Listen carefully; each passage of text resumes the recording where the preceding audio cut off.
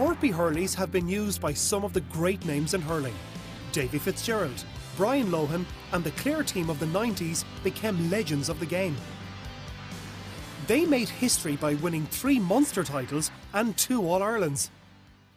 Davy, amongst others, never took to the field with anything other than a hurley from John Torpey.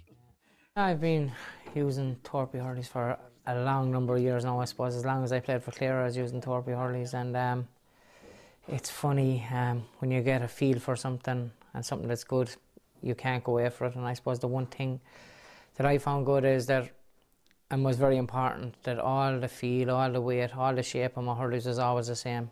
I think that's vital in anything you do. If you're not happy with the feel of your hurley, you're in trouble.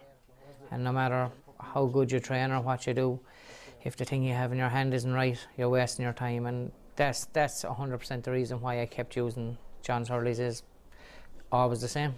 You can talk to John and he's willing to listen to what is good for you at the same time, like, you know, and that's, I think, very important.